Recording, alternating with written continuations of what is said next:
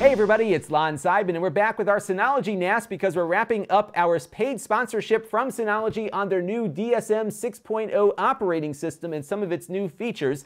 They asked me to do a couple of videos talking about some of the things that have changed with their new operating system, and we looked prior at Video Station as well as some of their productivity features, and today we're going to talk about backing up because backups are a really critical component for anything you might do on your network, especially when you've got so much important stuff residing in a single device. It's very important to get the data off of this drive and into someplace safe. Now, one of the things that you could easily do is just plug in an external hard drive into the back or front of your device to one of its USB ports. We got two of them on this one, and that would easily back the data up, and then you could take the drive off-site and store it someplace and kind of swap drives around or whatever. And that can work if you've got the ability and the wherewithal to keep that habit up of continually backing up, moving drives off-site and swapping them back and forth. But if you want to do something simpler, you can just get another Synology NAS device. It could even be a lower-end device and basically do a backup over your local network to start, and then after that initial data load is done, take that second device off-site and then do incremental backups on a regular basis. So you don't really need to think about it. It'll just do it on a scheduled basis for you, and that might be a much better way to do an off-site backup safely and securely. In fact, you can even encrypt the outgoing connection so nobody can pick up your data while it's in transit. So I'm going to show you how that works in this video. We're going to start with a initial load of data, take that drive off-site, and then do an incremental backup so you can see how it all works. And this will be done with Synology's new Hyper Backup feature in their DSM 6.0 operating system. So let's take a look and see how off-site backups work. All right, so I'm on the web-based control panel of our main Synology drive, this one right here. So this one has all the data that I want to keep safe. So everything that I'm using for my home office activities right now are being saved on this device, and I want to back this up to another one. So on this device, what you need to do is install their Hyper Backup software from their package center, which is right here in the upper left-hand corner. You'll get to this through their web-based control panel. You want to go over to Backup and then look for Hyper Backup and install it. So you'll see a little install icon underneath this Hyper Backup here. You click on that, and once it's installed, you'll have the option to open it. We're also going to look at the Hyper Backup Vault that we're going to install on the other Synology drive that we're backing up to, but we'll get to that in a minute. Now, once Hyper Backup is installed, you will get a new icon in your application tray here, and what we're going to look for is Hyper Backup, which is right up here at the top.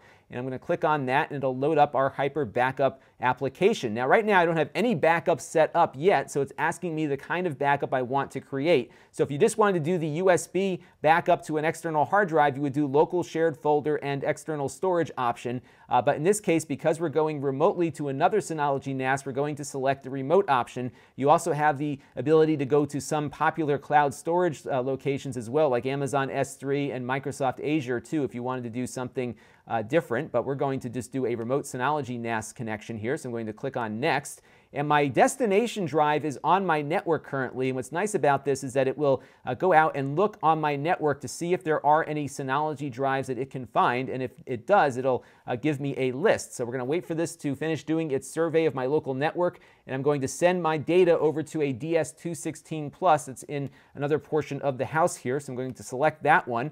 And then I'm going to enable transfer encryptions because when we switch over to the internet, I want to make sure that my data is going out encrypted, so I'm protected there. I'm going to type in my username and password to that device, and now what will happen here is it'll go back out and ask me what folder I want to put it in. Now, before I started the video, I set up a special folder on that other device called Backups, and that's just more of an organizational thing, so I can kind of keep all my backups in one spot on the destination NAS. So I'm going to select Backups, and I'm going to then just give the name of the directory here, so I'll just call this Work Stuff. All right, so now I have everything set up to go. I'm going to click on Next here, and when I do that, it's going to ask me what I want to back up. So I've got Work Stuff here, which is where all the data is that I want to have protected on this device backed up. So I'm going to just select that entire folder, but what I could do is go into that shared directory and choose what I want or don't want. So for example, if I don't want this temporary directory backed up, I can just uncheck that. So you can't go down to the file level, but you can go down to the folder level. So that might be a helpful thing if you want to limit what you back up to the other device. I'm going to click on Next again, and now I have the option here to back up my cloud application applications also. So you saw in our last video, we looked at NoteStation and Spreadsheet. So I have some stuff in there that I want to keep safe. So I'm going to select all of those also, and I'm going to click Next again. And now I've got a couple more options here, and there's a task notification thing. So every time the backup fires off, and we're going to have it run right now daily at 3 a.m., it'll just give me a notification up here in the corner to let me know that the backup was completed successfully. This is a nice thing, so you get some peace of mind to know that your data was backed up safely. If something failed, it would tell you also, so you do have the ability to figure out if everything is working the way it should. We can also compress the backup data to save space on the other device. This is also pretty helpful when you are backing up over the internet, because you're able to not send as much data. You're going to pre-compress it before it goes out over the network there, so that might help speed things up a little bit. You can also set up client-side encryption so that if people have access to that drive on the other end and you want to prevent them from accidentally stumbling across something, you can also encrypt the data as it's stored on the other end. And then, of course, you've got your schedule here. You can go daily. You can also do weekend or weekdays and set up specific and more granular schedules if you want to do something like that. This is a neat new feature called backup rotation. And what this does is it will keep an incremental copy of your backup. So right now it's set to do 256 versions of backup. So basically I can go back to any day over the course of 256 days here, essentially. It's going to keep the last 256 backups. However, it doesn't back up 256 times. It only stores the differences that happened over the course of that. So if I have a file that changes every day, I'll have 256 versions of that file. But if I had something like a video that only changed the time that I created it, essentially, that video will stay the same throughout. So it's not going to duplicate itself on the destination drive. This is very helpful, especially if you have documents that change often. There's also a smart recycle option, which will give you more frequent incremental backups earlier in its life cycle, and then give you broader ones spaced apart here for older stuff. So this is really just a matter of how much space you want to have running on the other side of the backup equation there, but helpful to have that option, especially if you want to have some incremental backups of your data as you are creating and editing it. We're going to click Apply here, and that is now going to get the backup set up on the other end. And once that is done, it's going to give us the option to back up now, which we're going to do. And what this is going to do now is take several hundred megabytes and push them over my local network over to the other device. And this will be a lot faster doing it locally than it would be over the internet. So that's why you want to get this set up in your house or your home office or network at your regular office first, get everything backed up, and then move the drive. So we're going to let this do its thing. Shouldn't take too long, and when it's done, we'll take that drive off-site and do an incremental backup to it. All right, our backup is successful, and you can tell by the big check mark here. You got one here, and your notifications will also tell you every time it backs up successfully as well. The next scheduled backup is ready to go tonight at 3 a.m., and it'll do that every day until we turn off this task. Now, you can also add additional backup tasks here as well. So I could back up to an external drive. I can send it to another Synology NAS on my network or someplace else, or do one of the cloud options here. You can pretty much have as many different backups as you want. So you could have certain files back up in one place versus another. You could back up everything to everywhere if you want. You really have a lot of flexibility and control as to where you send your data to make sure that it is always safe. Now, what I've done is taken that destination drive offline and moved it off-site, where it is now waiting for more data, and you have to go into your backup editing to tell it where to go now. So what will happen here is if we had a bunch of different backups, they'd all be on the list here. What you want to do is select the one that you wish to send off-site, which is this one here. I'm going to click on my edit icon here, and basically you can reconfigure the entire backup again here. So if you added shared folders that you want to make sure get included in your backup, you would edit that and add one of the folders to the list. You also have the ability to change the applications that you're backing up. Basically everything we set up before, you can set up again on here, including the schedule and the other thing here with the backup recycling too. But what we want to do now is change the target. So right now it has been directed to a local IP address on my network. This now has to go to an external IP address of our destination device, which is at the other location. And this is the one area that gets a little bit tricky, because you have to set up a static IP internally for your destination device, and then open up a port on your router to direct that traffic to it. So the IP address you need to fill in up here is the external IP address. It'll also work with things like DNS, which are dynamic DNS providers, so that if your destination address is always changing by your ISP, you can set up a DNS account. They have clients built into the Synology NAS, so you just point it at, for example, my test address here, and that will always find that drive. And you just have to open up port 6281 and point it at the static internal IP of your Synology device. Now, I'm assuming that you already know how to set up static IPs on your local network and how to open up ports on your router. If enough of you have some trouble with this, do leave me a comment down below, and in a future video, I'll walk through those steps, because it is a bit time consuming, and I think a lot of people who buy these typically know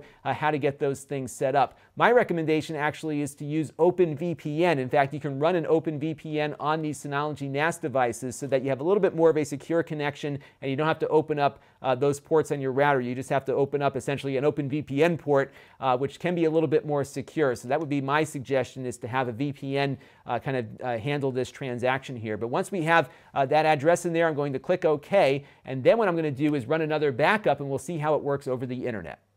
Now, before we do our next backup, I am going to add a file to my local storage here, because we want to see how that incremental backup works. So you can see in my work stuff folder, I've got a bunch of stuff here. I'm going to add a new folder called New Folder, and I'm going to put a file in that new folder also. So we're going to click on that. What's cool about their interface here is I can grab a file off my computer desktop and just drag it into my web browser, and it will go ahead and just copy that file in there. So I've got a Apple Pages file here called New File, and now what I'm going to do is run that backup now, and we're going to go to our new external address. So we'll let that chew on that for a second. Now, this is going to take as much time as it needs to, depending on how fast your connection is. So if you have a fast outbound connection and not a lot of data to back up to it, it should go pretty quickly. And what it does first is it goes and backs up your Synology applications and looks for any changes there, and then it'll go out to your Synology drive and look for changes on your drive. And that process of looking for changed files will also take a little bit of time as well, which is why it's nice to kind of let this run in the background in the evening, so that you don't have to really sit and babysit it. Just have it run overnight. By the time you wake up, usually it's done and backed up successfully. So we're going to let this back up here to our external device real quick, and once it is done, we'll go ahead and see if that shows up in our backup.